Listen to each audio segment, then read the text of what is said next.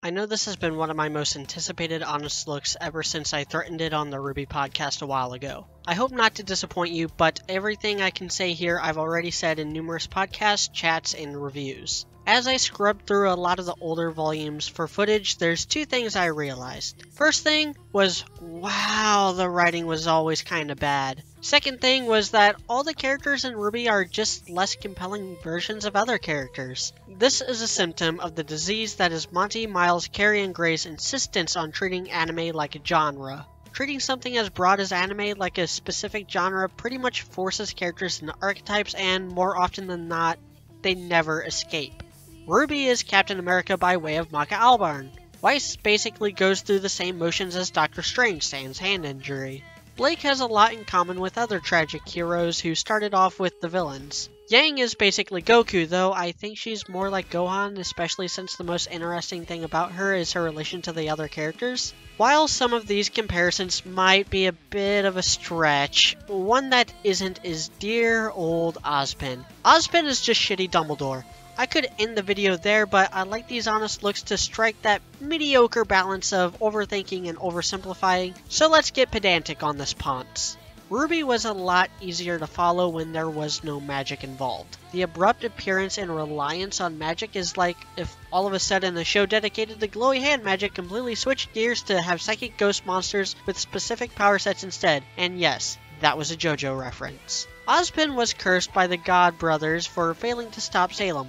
How he failed and how he's still the one with all the power even though he failed is beyond me. This isn't a speculation show, it's an opinion show. And my opinion is that Ozpin hasn't made a single rational decision the entire series. First off, the maidens. Ozpin gave these 4 women incredible power just for keeping him company while he sat around. That power also came with risks that ended up causing more trouble than they're worth. If he could set the rules on how maidens are transferred, why didn't he? If he couldn't, why not? Why does it transfer in this way, and why can this grim stuff forcefully extract it? And why have one of the key figures defending the maidens be the guy whose semblance is literally bad luck? Rather ridiculous sounding out loud, isn't it?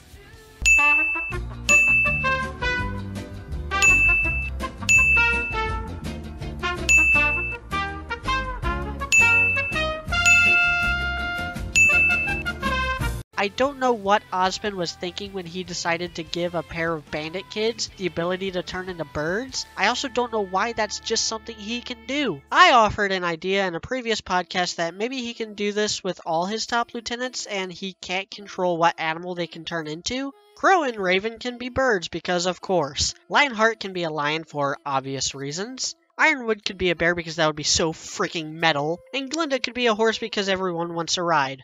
As helpful as that might be, unfortunately it is not that simple. It really looks like he only gave it to Crow and Raven because they happened to be on the same team as Summer Rose, a silver-eyed warrior, and they both had bird names, so that was reason enough to put that kind of pressure on them.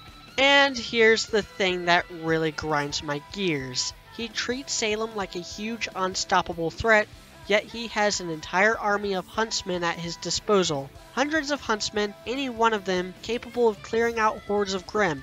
And what does Salem have? Those same useless Grimm and like 3 decent fighters. And the only way Salem is able to get so much done isn't because of her own merits, but because she's slightly more competent than Ozpin. The school system, the kingdom structure, the CCT network, all of this was done under Ozpin's guidance. If he could make one relic hard to get, why not make them all hard to get? Why even hide them? Why not use them against the Grimm and as a way to make the people of Remnant feel safer? Why not use the maidens the same way My Hero Academia uses All Might? He calls the CCT network's fatal flaw poetic, and it bites him square in the ass. All it took was a single virus to put all the kingdoms at each other's throats. He buried relics in vaults under the schools, hoping that the sheer number of students would be able to defend them, yet when danger struck, most of the students ran. Not only that, but it's hard to defend something when you don't even know you're supposed to be defending it. What would this school need to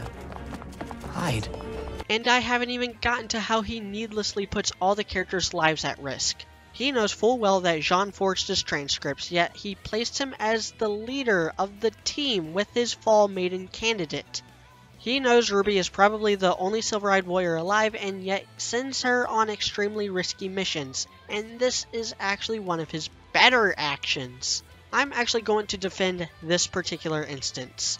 Ruby was going to get there one way or another. We mail ourselves there. So, best to at least give them a huntsman who knows exactly what's going on and why Team Ruby wanted to go there. And a likely place for a hideout. Precisely. It's also implied that the only reason it was restricted from first years is because Ozpin didn't want any other team to sign up for it before Ruby got a chance. I mean, first years are the only ones there, so why would a mission off limits to first years be on the first year's mission board? Would all first-year students please report to the amphitheater? And then in Volume 3 he chooses Pyrrha to become the Fall Maiden, unsure if the transfer would actually work. Luckily, that's a possibility that doesn't even get answered because of Cinder. Cinder vaporizes him and he goes into Oscar. In layman's terms, he is a shitty Luke Skywalker. His first appearance does nothing. His second appearance establishes that Ozpin is in his head. His third appearance is him doubting Ozpin. His fourth appearance is him getting a ticket to Mistral. His final appearance in Volume 4 is him on the train. From there, he's just used to deliver exposition.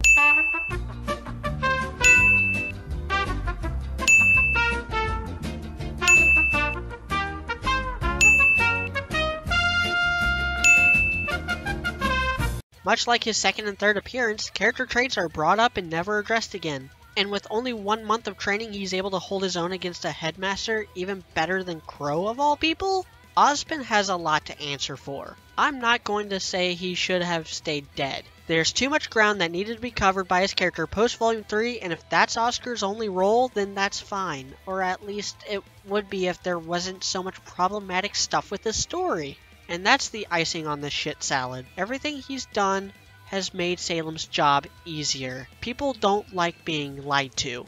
They especially don't like being lied to about things that would otherwise help. Hazel hates him because of how he treats huntsmen like tools. I'm sure there's a lot more stuff like that coming in the future. Ozpin is not a bad idea. He's just a bad character, and his badness is so self-evident that there's a prevailing theory that he may actually be the villain. I think that speaks volumes about how mishandled this character has been. I'm Mediocrity4. Thanks for watching.